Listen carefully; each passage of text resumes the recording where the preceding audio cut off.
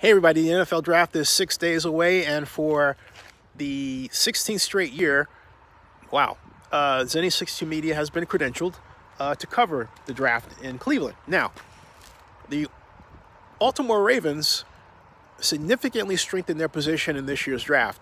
They traded Orlando Brown to the Kansas City Chiefs. The Chiefs, in turn, get the Ravens' second-round pick and this year, and their fourth-round pick and a sixth-round pick in 2022.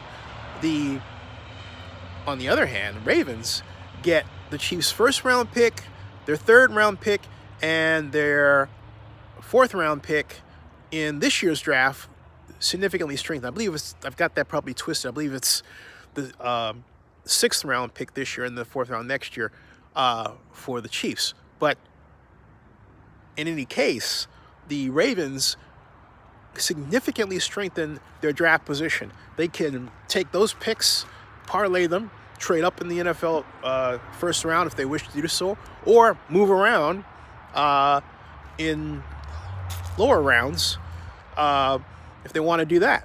So the Ravens come away with the ability to really improve their organization's player personnel situation. Not that it's bad, but they do need help on the offensive line, the defensive line, and at wide receiver. They can really use a good speedy wide receiver and a good speedy running back. This puts them in a position they can theoretically trade up to the middle rounds of the first round, stand a better chance of getting a running back like perhaps Travis Etienne or Najee Harris from Alabama, or they can stand pat where they're at, get a decent edge rusher.